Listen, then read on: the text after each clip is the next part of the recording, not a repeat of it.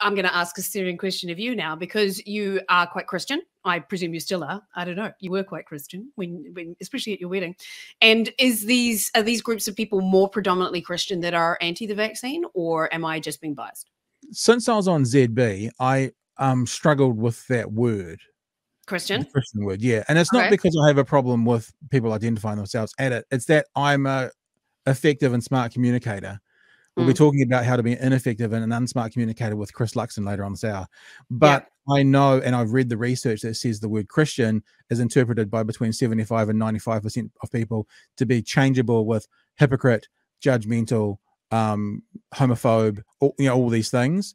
And so I'm like, because when I was on ZB, I was talking to 100,000 people a week. I'm like, why would I label myself with something that's going to put into someone else's heads their judgments and observations of me, when actually that's not who I am?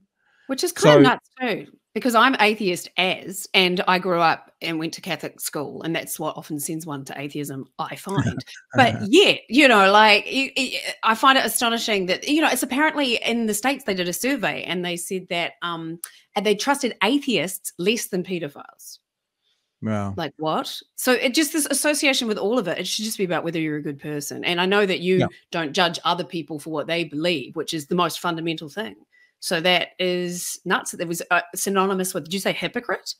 Yeah, hypocrites in there, homophobes in there, judgmentals in there. I think there's another word which I can't remember right now, but between 75 and 95% of people respond and say that the words are interchangeable.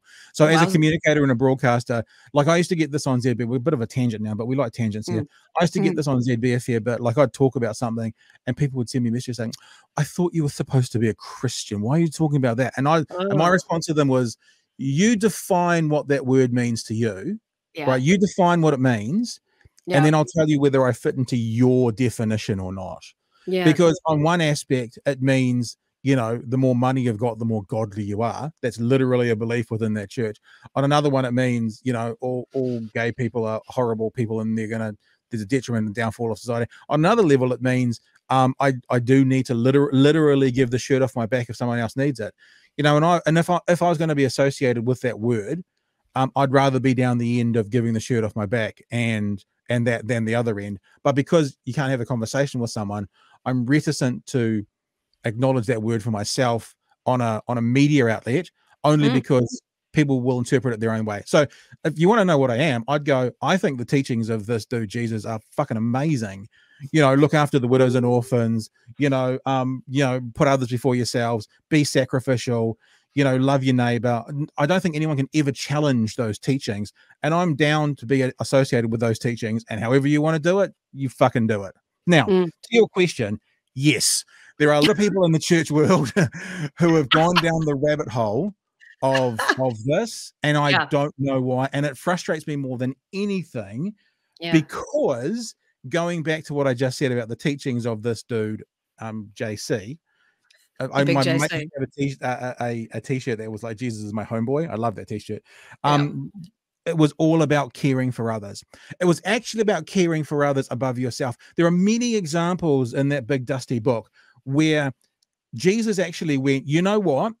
Under the law or under the rules of society right now, you're right to stone that woman to death. That's correct. That's what the law says. But hang on, what about you, fucker? What about you? What have you done that has broken the law that could also equal and stone to death? And if you've done nothing, sure, biff it, chuck her, stone her. But if you've done one thing that actually technically would be in the same place, you should probably leave her alone. I know which parable you speak of. He without spin cast the first stone. So there we are. So in that context, I kind of think about these, let's use the word anti-vaxxers, especially who are church associated. I kind of go, even if you have a religious, like objection to it, and if you accept the science, now there's a leap there that maybe they don't, but you accept the science, looking after the widows and orphans and the elderly and the vulnerable is actually the way your kind of boss man demonstrated more important on many levels than looking after yourself. So when I hear these arguments and when I hear these, pushbacks, and when I hear this, how dare the government and, all these sorts of things, I'm like, actually, your primary job is to look after the person next to you, and you fighting for your rights is the opposite of that. So when you say, are they Christian? I go, well, they're people who associate themselves with church, but they're not very Christ-like.